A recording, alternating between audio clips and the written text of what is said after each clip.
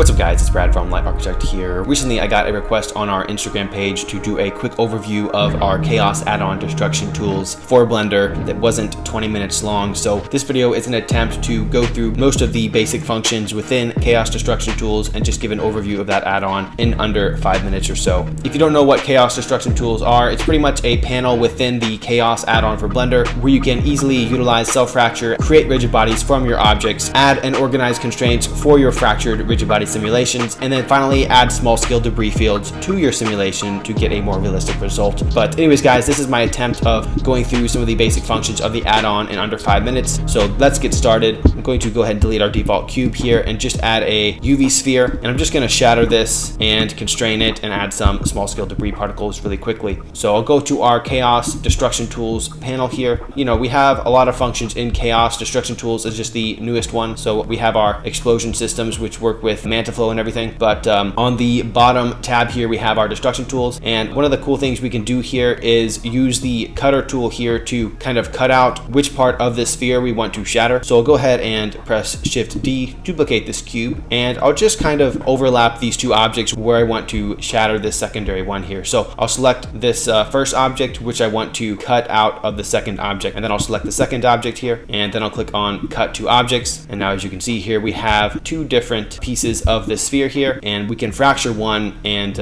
keep the other as a passive rigid body to interact with. And as you can see here on the right panel here we have our KHAOS original objects. So pretty much whenever you fracture or use the cutter tool or any of the other functions within KHAOS that will change an object here, it's going to automatically add the old object to this KHAOS original object collection so that you can go back to that at any time if you get any glitches or something. But anyways, what I want to do here is I want to make this bottom half of our sphere a passive rigid body. So I'll scroll down here to add passive rigid bodies, open it up here, and I'm going to add it as a complex rigid body.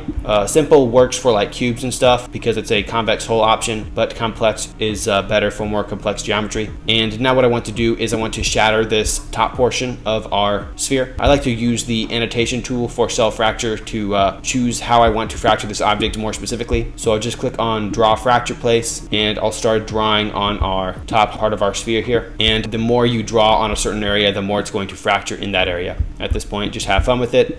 Start drawing all over the place and you should get some cool results. For the sake of this tutorial, we'll try this. Now I'll go back to the selection box tool, so I don't have my annotation tool selected anymore, and I'll scroll down here to fracture settings, and we can either fracture from the drawing like we've drawn here, or we can fracture from the vertices of the object. I'm going to use the from drawing option, and you can choose your source limit or how many objects you want to fracture this object into, and you can also increase this recursion value if you want those particles to be fractured again after they're fractured the first time. I'm going to leave this at 100 and maybe the recursion at 0 for now, but you can increase this for more smaller particles as well. So go ahead and click on from drawing to make sure that that object that you wanted to fracture was selected. And now as you can see here, we have our fractured object, and it's also in its own collection here called KHAOS-001, and the object that we fractured originally is now in our KHAOS original object collection. So as you can see here, if we want to ever select this KHAOS-001 collection, we can just select it here. But let's say before we make this fractured collection a rigid body, we want to fracture a certain piece or certain pieces more so that there's a little bit more detail in certain areas. So I'll go ahead and click on this one right here. And what I can do is I can draw another fracture place on it, and then I can fracture this one from the drawing as well. And now as you can see here, this object was fractured as well, and it's going to add the collection KHAOS-002, which is the next logical collection here within whatever collection that was selected originally. And then of course the pre-fractured object will be in the KHAOS original object collection here. Alright, so anyways, now let's turn this into a rigid body simulation. So what we can do here is whenever we want to select some of our fractured collections, we can use this drop-down menu here. So since KHAOS-002 is within KHAOS-001, we can select them all with this one drop-down menu, or we can just select this one by itself if you want to adjust that by itself. But for the sake of this tutorial, I'm just going to do KHAOS-001, and I'll go here to active rigid bodies and add them as an active rigid body. And now as you can see here, if I play through our scene, we already have a rigid body simulation. It's not amazing, but it looks pretty cool for the sake of a pretty quick setup. And yeah, so that's our rigid body simulation. Of course, if you want to deactivate it, you can select the collection here and deactivate all of the rigid bodies in that collection. So now nothing happens until we have another active rigid body hit it. So I showed you how to do that in the last tutorial. I'll go ahead and do that here as well, just so you know how to do it. So I'll press Shift A, I'll add a icosphere, add this over here. I'm going to press I, add a location rotation scale keyframe on frame 1, and then on frame maybe 50, I'll keyframe it through our object here. Press I again, add another location rotation and scale keyframe, and then I will make this a active animated rigid body. So go ahead and select that. Now, as you can see here, if we play through our scene, as soon as our icosphere hits our sphere, it's going to become an active rigid body in our scene and start crashing to the ground there. Okay, so great. Now let's add some constraints to our fractured object here. So we'll go ahead and select our KHAOS-001 collection, and I'll scroll down here to the constraint tab. And this is where you can have a lot of fun, in my opinion. So let's say we want to constrain some of these objects together as the sphere hits them, so they don't break apart quite as much. So I can just select a few of these here, like so, and then I can click on create, and that'll create a constraint for us so that whenever the object is hit, you can see that these objects are staying together much nicer. That can create a little more realism so that there's some smaller pieces in addition to some larger chunks that are sticking together. So that's one way to do that. You can also make these constraints breakable if you want them to break when a certain amount of force is applied to them. So I'll go ahead and click on breakable there, and you can change the threshold for the breakable. So the higher this is, the less likely they are to break apart when given a certain amount of force. I go over that in more in depth in the last video, and I'll make more videos as well. But anyways, let's say we want to add some more constraints. Maybe we want to take some of these side constraints and attach them to our passive rigid body. So we can select all those, create a new constraint, and now, as you can see here, these objects will be constrained to this one.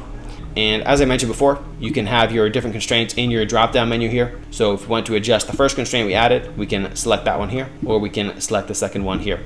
And whatever you change in this area will be applied to the constraint within the drop-down menu. So there are obviously a lot of different options you can play around with the constraint and rigid body systems here. But the last thing I'm going to cover in this quick overview is adding some small scale debris particles to get a more realistic result. So what we want to do is we want to find the frame where the icosphere hits our rigid bodies like this. And then I just want to select some of these objects that we want to emit the small scale debris from. Then I'll scroll up here to our original tab here, and we want to choose the debris that we want added to our rigid bodies. I'm going to just maybe use concrete for the sake of this tutorial, and then we're going to click on add debris on frame 26. Go ahead and click add debris. And now, as you can see here, if we play through our scene,